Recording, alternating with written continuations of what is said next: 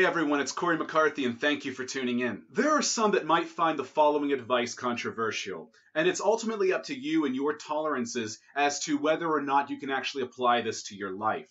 However, if you have any restrictive orders from your doctors, I would strongly advise that you continue to follow those. But if you are able to apply what I am sharing in this video, research shows that you can increase your lifespan. Here's how. Last year, a large comprehensive study was published to determine coffee consumption's effect on telomere length. Due to my obsession with anti-aging, I've discussed the all-important telomere in previous videos.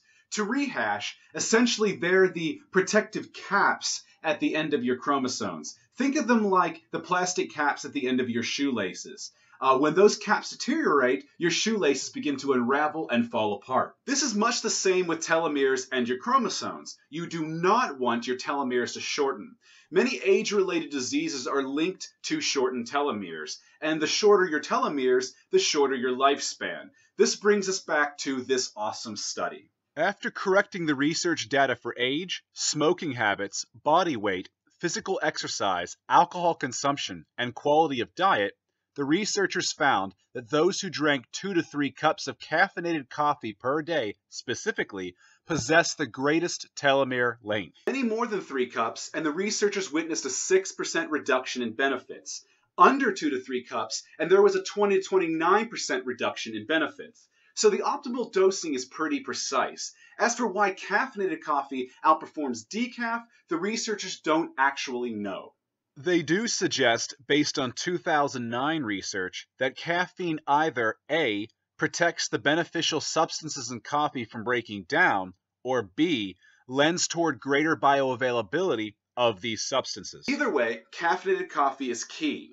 So barring any condition that you may have, which would render you better off not consuming the black stuff, you might want to consider adding 2 to 3 cups to your daily routine for longer telomeres and subsequently a healthier and longer life.